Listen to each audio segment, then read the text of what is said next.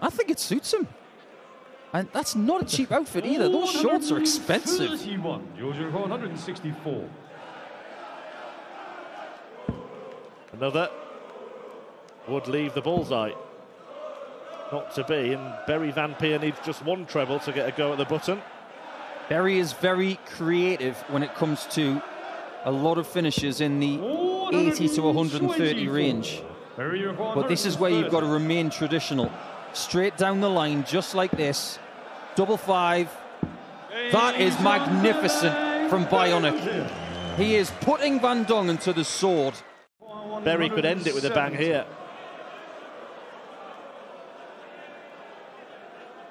Sometimes when he gets a little bit anxious, he does take a little bit of a time out. Just had one there. But it might be lights out for Jules Van Dongen if he doesn't find this in 6 after a mismatched shot for Bionic. Yeah, and he'll feel like he's just been in a spin. This match would have been much shorter than he expected, and he will be expecting this to be taken out because Van Peer has been excellent. Now then, 14 leaves the ball. 47. He can miss. Earlier in the match, we saw Van Peer going for 2 treble 17s on a 1-3-4.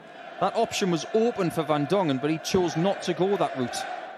Instead, he used a pretty good approach route there.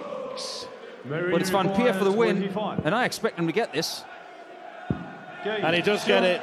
And Barry Van Peer blitzes Jules Van Dongen in the opening match.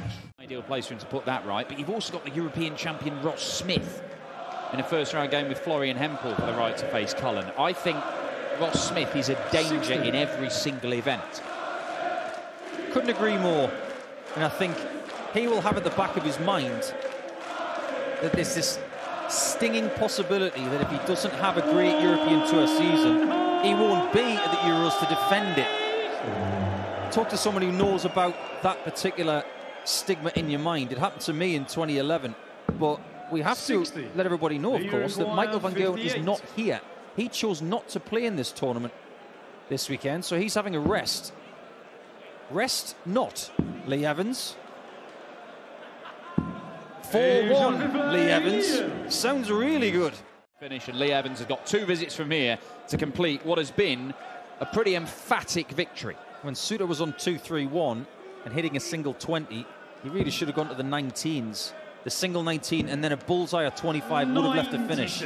Yes. But now he's got all sorts of problems. He needs Lee Evans to have a meltdown.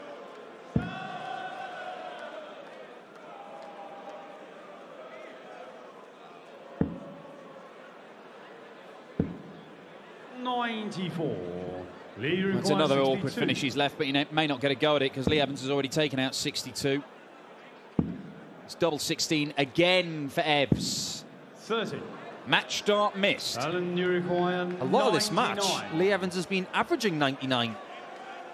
But it's 99 Luftballons that Suter needs. That leaves 78. Going double-double. No, he's not. Thought he was looking down at the 19s for a moment. Lee requires 32. But he's finished very well in this game. He's 45, 46%, Lee Evans. You would think one of these goes to complete the victory. Just next door. And gets it. Lee Evans beats Alan Suter. It is back-to-back weekends where Evans has started a Euro Tour.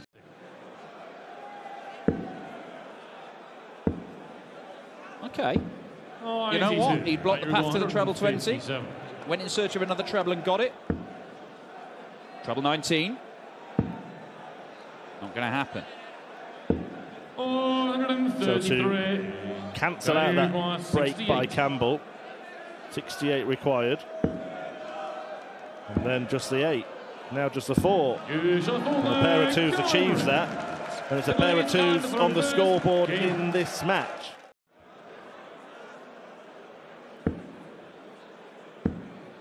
That was the best leg of the match from Callan, that previous one in 13 darts. And he's threatening to go even better. All of a sudden, Callan Rydz has ignited. And when the blue touch paper is linked with this young man, he is one of the most thrilling darts players around. Yeah, look where Matt Campbell is in this leg. Rydz on tops.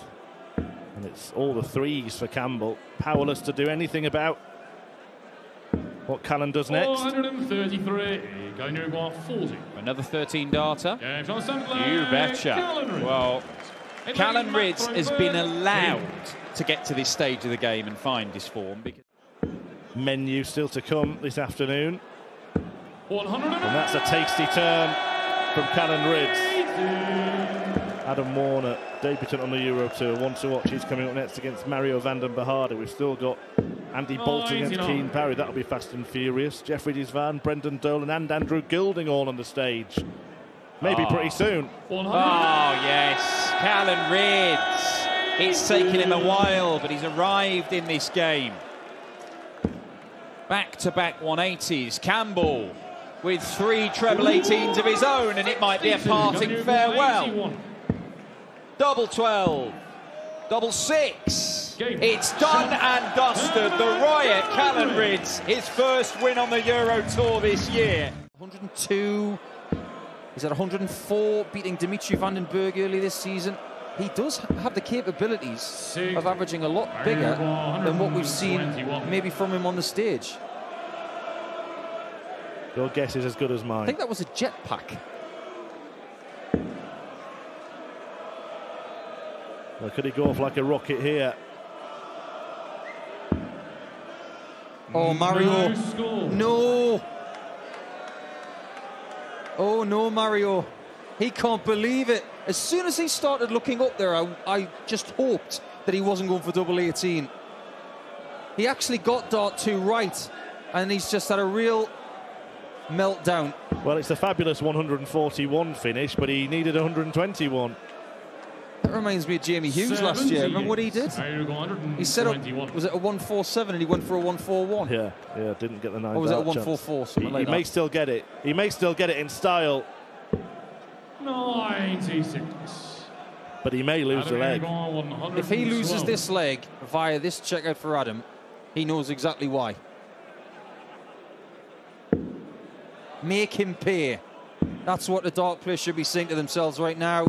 And consider it paid. A 1-1-2 for Adam Warner to make Mario feel sick. Wow, well, he's going to be feeling pretty punched. Mario's visit of this match. Seems like a long time ago, doesn't it? It's been a really, like we said, intriguing encounter at the start of it, and it's panned out that way. You've got this real contrast in styles. You get that moment of madness from Mario. Yet he looks like a man who might have actually managed to put it to the back of his mind. 81. We are seeing a bit more animation from him than what we would usually see. Now, Adam. I'll see some animation here. Well, it's not going to happen. Well, just imagine if he was to take a big finish to win the match. You and I have both seen him celebrate a big win before. Yeah, and his friends. I was swarmed by them. And with that in mind, if he does win this match, I hope he doesn't lose his dart in the celebration either. That happened as well, yeah. Well, he's lost his way there a little bit. And he's going to indulge in the big build-up once again. Look at the focus. Look at the preparation. He gave it the old Brock Lesnar shoulder shrug there, and it worked. Watch him, just watch him go. Started the match with a 12 darter. He could bookend this performance, or even better than 12.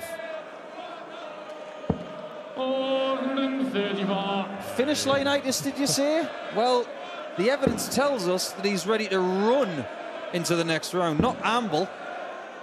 Well, we said at the start of this game that Adam Warner's story could be a movie or a book, and this had a brilliant beginning, a very readable middle.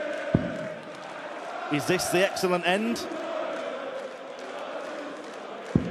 He's through on debut. And Adam Warner is going to take on Michael Smith tomorrow. I also think winning on the Challenge Tour is about as hard as it's ever been with the standard nowadays. Correct. And we know how good Martijn Dracht is, because when he was in Kiel, he made the last day. And that's who Andy beat in the final of that third Challenge Tour event of the season. Despite that good visit from Andy Bolton, Keane Barry is the one bossing this leg. 95. And he's going to get a couple of darts to win it, you would think, for a 4-1 lead, and it looks a commanding one. There's nothing in it in the averages. They're both averaging 94, 95, and yet Keane Barry is the one taking care of business. 56. Will that continue? Double 10. 46. And that mistake And he could be the requires one little 76. glimmer that Andy's been waiting for. But that's a bad dart. The recovery must be perfect. He has a choice. He can be defensive and just get the big 11. But he's gone aggressive to leave double 14. 48. You can see how painful that is for X Factor. And when he came to the board, he was expecting minimum one dart at the outer ring. He did get it by one way or another.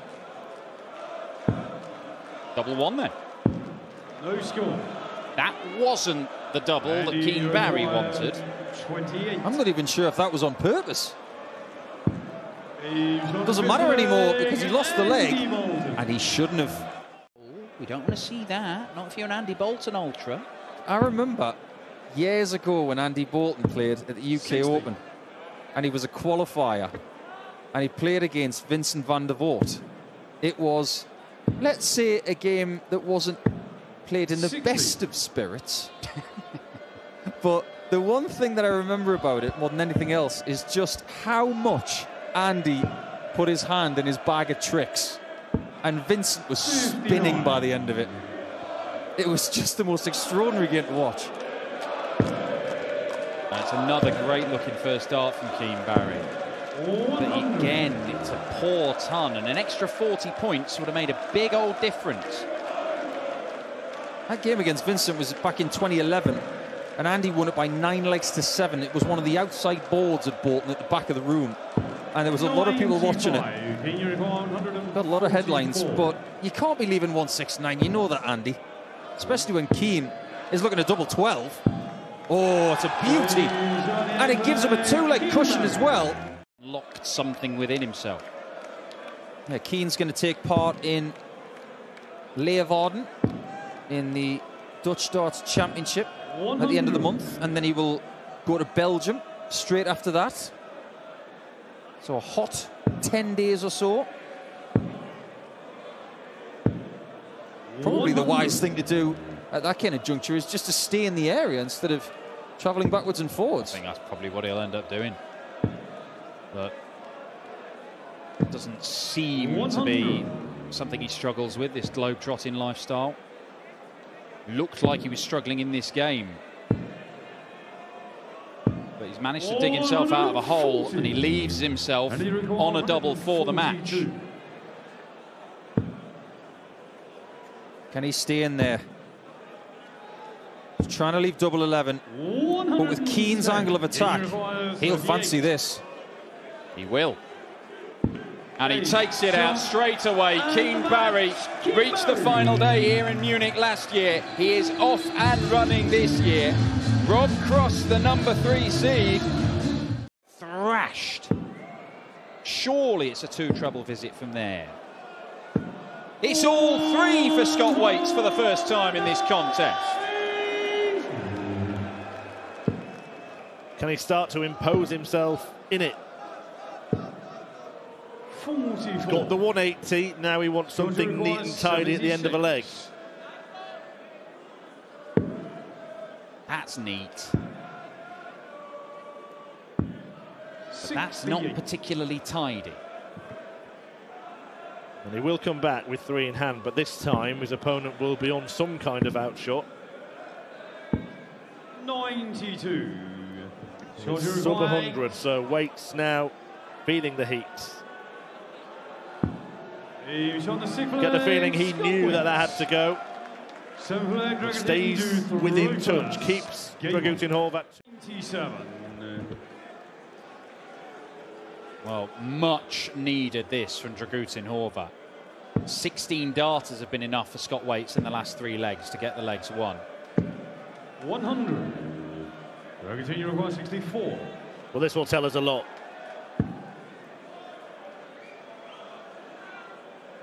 This dart will tell us a lot, and this one will tell us everything. 44. Scott, you require 138. He has not led in this match. In fact, he was 4-1 down. But he's not going to lead at the end of this visit.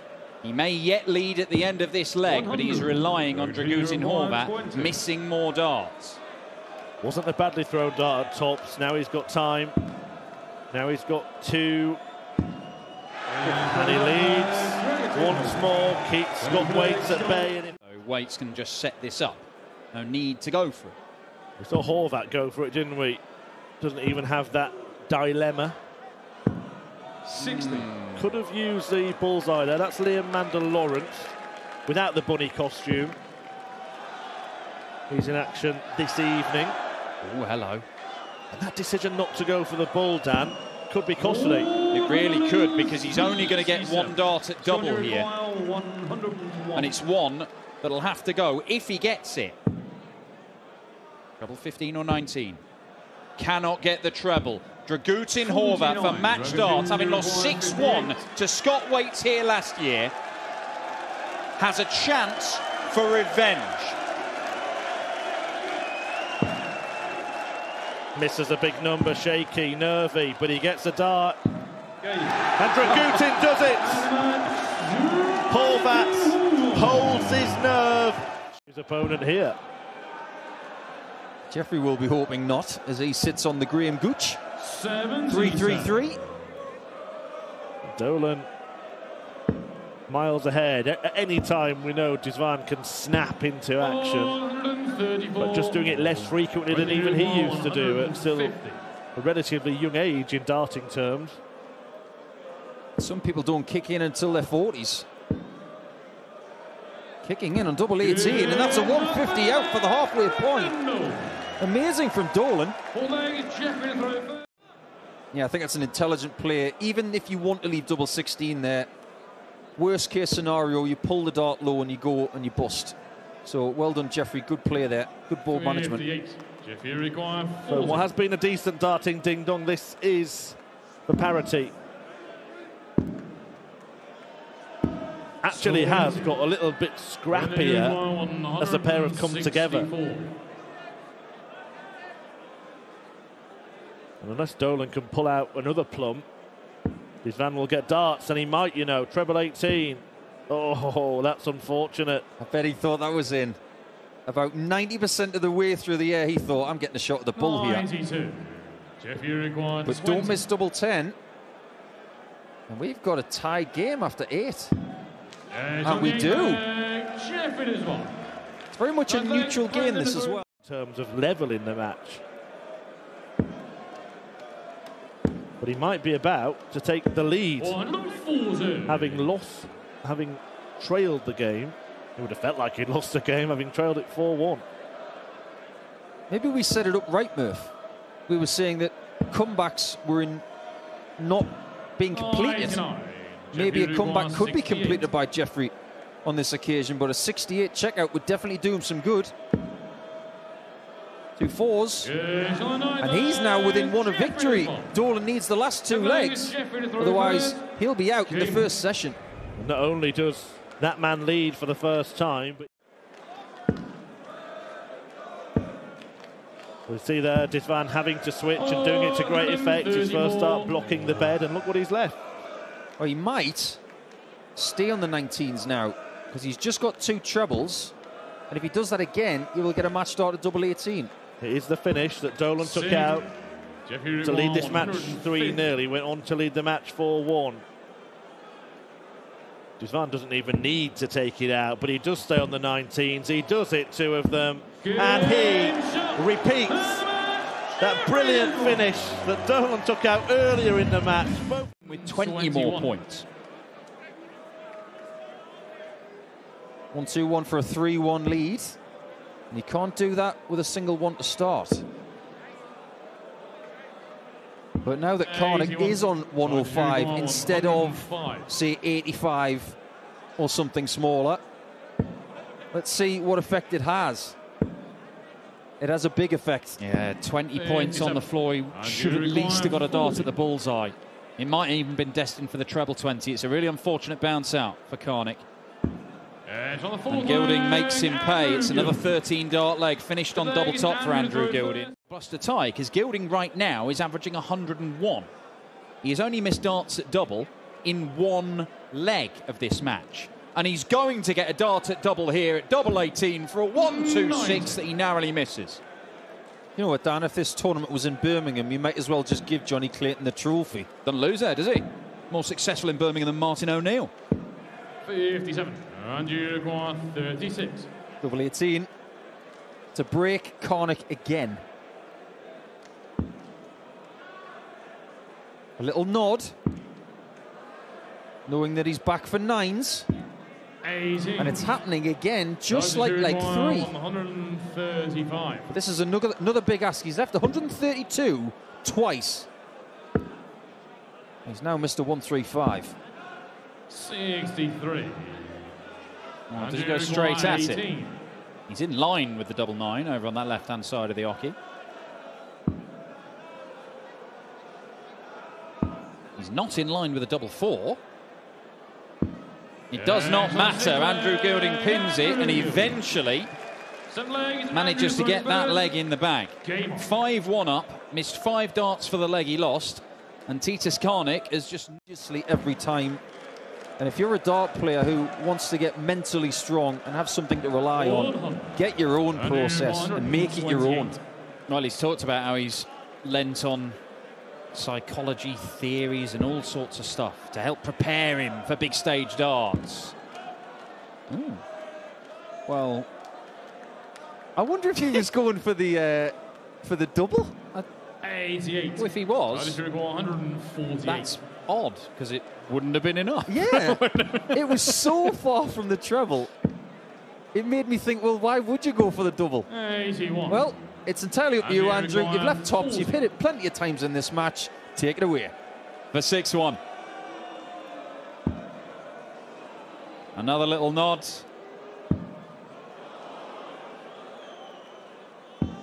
And another miss. Well, he's had 3 legs where it's gone first time of asking and 3 legs where he's mucked about. Double 16. 51. And everybody likes to play lots of darts. If you're enjoying it, it's great. But the name of the game is to dispose of your opponent as soon as possible. And on double 2, he enters the madhouse. Well, Andrew Gilding making a real mess of this. More match darts. 5 in total missed by Goldfinger. And Karnik can prolong this one. But will he prolong this one? No, he won't. 14. No, he won't. Titus Karnik on double 1. Gilding has already missed double 1. 5. He'll be wanting double 2 to finally seal it. And seal it he does. The UK Open champion comes safely through.